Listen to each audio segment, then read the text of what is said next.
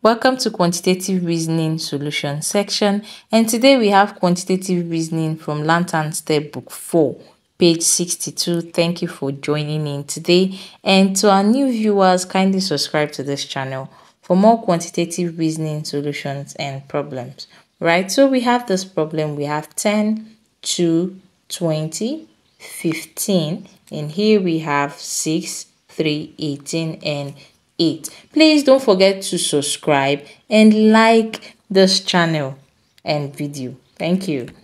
All right, so we have this. So let's calculate and see what was done there. To find 20, we have 10 times 2 is 20. And let's see if it worked here. To find 18, we have 6 times 3 is 18, right?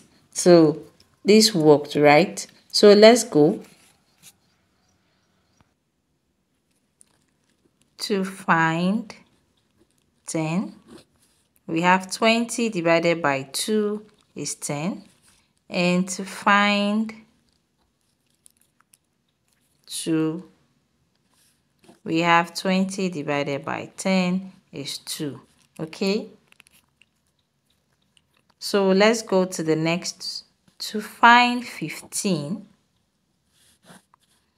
so we're going to have 10 plus 20 is 30. That's this 10 plus 20 is 30. 30 divided by 2 is 15.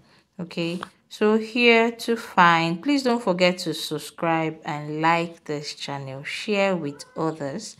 To find 6, we have 18 divided by 3 is 6. And to find 3, we have 18 divided by 6 is 3. To find 8, we have 6 plus 18 is 24, right? And 24 divided by 3 is 8. Right, so don't forget to like, subscribe, share with others to this channel for more quantitative reasoning solutions and math problem. Bye.